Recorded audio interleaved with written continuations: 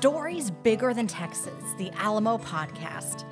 As we wrap up October 2023, we're taking you back 188 years ago to October 1835, the early days of the Texas Revolution, a pivotal point in the burgeoning movement against the centralization of power in Mexico City.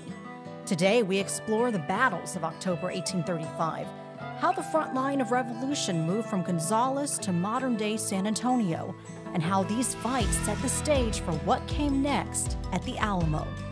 I'm your host, Emily Baucom. We're once again joined by Ernesto Rodriguez, the Alamo Senior Curator, Historian, and Lecturer. Ernesto, thank you for coming back to the podcast. Thank you for having me. October 2nd, 1835, the Texas Revolution begins when shots are fired in the town of Gonzales. What was happening in the background in the days and weeks leading up to this? So one of the things that has started to happen in Mexico is that they've switched from being a federal republic under a constitution to becoming a centralist regime where all authority is centralized in Mexico City. And so with that starting up, people in Mexico start to revolt, and the revolt spreads north.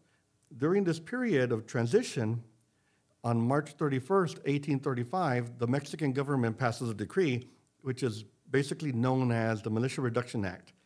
That act limits the militia sizes to one person for every 500 inhabitants, and it also calls for all artillery to be sent to a central location. The central location in Texas is the Alamo. So things are starting to be a little more violent in the sense of you're starting to lose your means of protection. Now, the Mexican government starts sending troops north. And anytime troops are moved into an area, people become suspicious. Now, Martín Perfecto de Cos is sent with the Morelos Battalion into Texas to start to reinforce the forts along the border and also to just try to gain control. That will start more of an activation in the committees of safety. Now, these committees of safety were little groups of men, sort of like the Minutemen, that were ready to go and defend their towns. So these committees start to form, and they start getting activated. Now, here at the Alamo, Colonel Ogartachea sends out 100 dragoons, or mounted infantry, to go and retrieve a cannon from the town of Gonzales. They leave in late September, and they start their march towards the town. When they arrive at the town, they are greeted with all the ferries to cross the Guadalupe River on the opposite side, and a group of 18 men waiting for them. Now, Castañeda yells across the river that he's there for the cannon, and they respond, "We cannot give it to you. The mayor's not here. Come back later." So he moves his troops. He still has 100 dragoons. He's receiving orders daily, and the orders are telling him, keep the cavalry intact and do not fight unless you are provoked, but mainly do not fight. Now, when he's called back to the banks of the Guadalupe River, there's 180 men now. He still has 100, and the discussion starts again. I'm here for the cannon. The response this time is one individual will yell out, "If you want it, come and take it." At which point, both sides stop the negotiations, and the Mexican army begins to look for a way to ford the river. It is a foggy night into the day.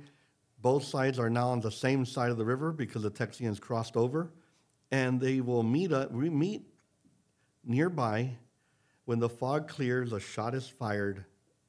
Castañeda steps out into the middle of the battlefield and yells out, "Why are you shooting at us?" And they respond, "Because you are a centralist, we are federalist, and we're here to defend the Constitution of 1824.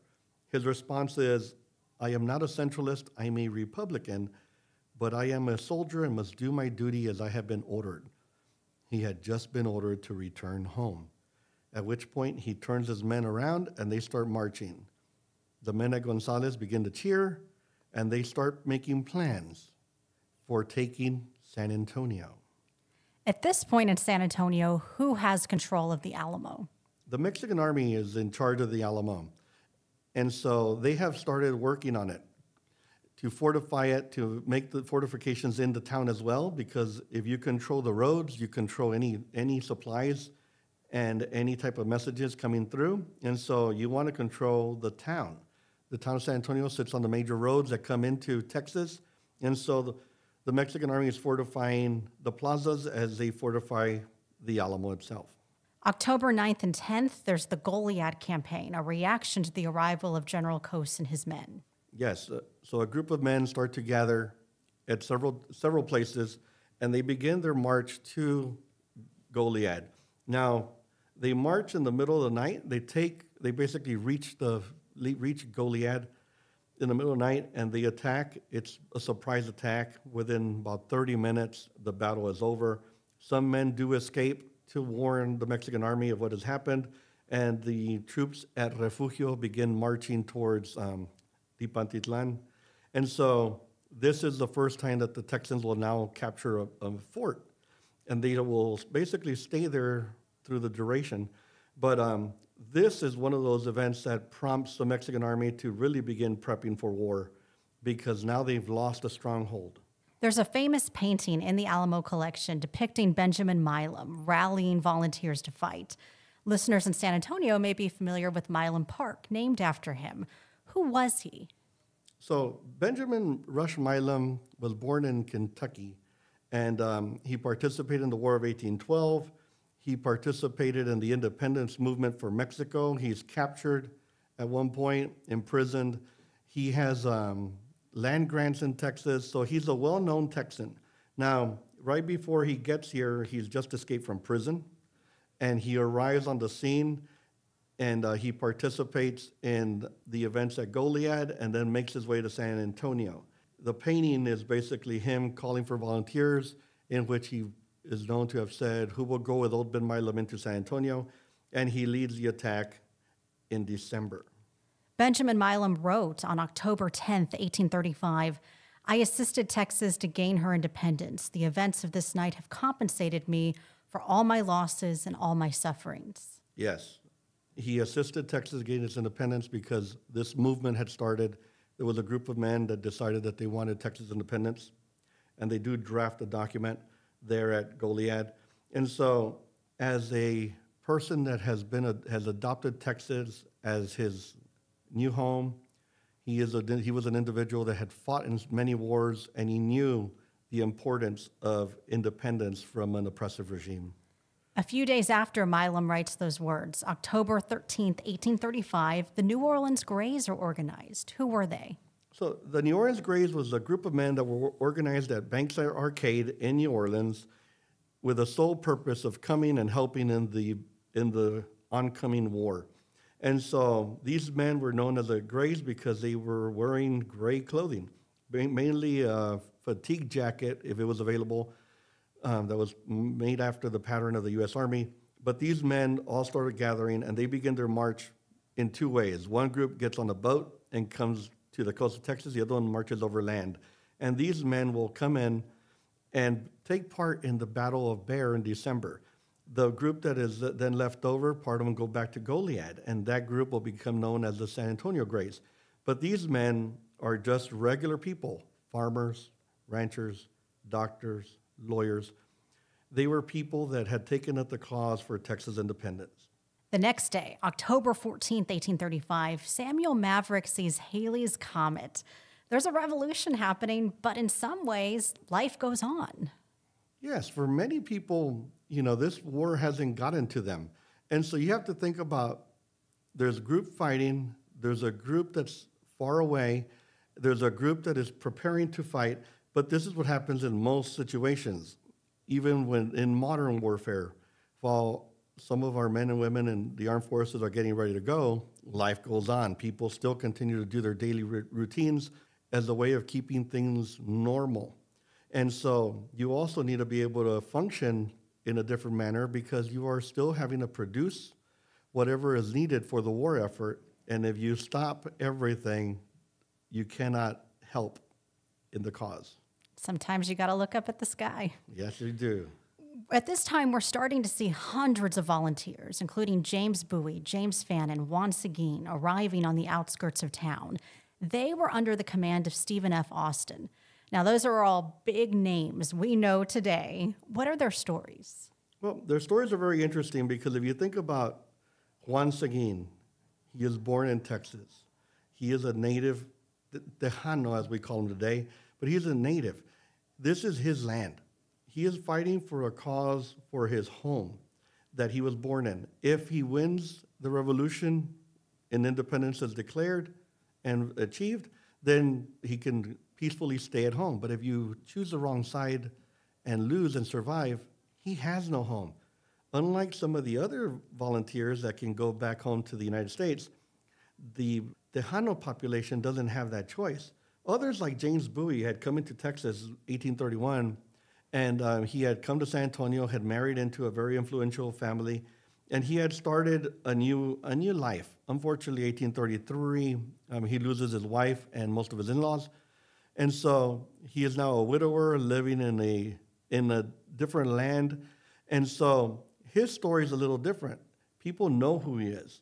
He has made a name for himself, and when the war is about to break out, he volunteers and he goes and serves in different roles. One of the roles will bring him back to San Antonio, and he will be here after December when Texans gain control of the Alamo, and he will be sent to do a reconnaissance work, basically, whether or not the Alamo and the fortifications in town should be spared. And he will co-sign a letter that they would prefer to die in these ditches and give them up to the enemy. The other gentleman, James Fannin, had come to Texas also in a way to make money, and he wanted to have a position of power.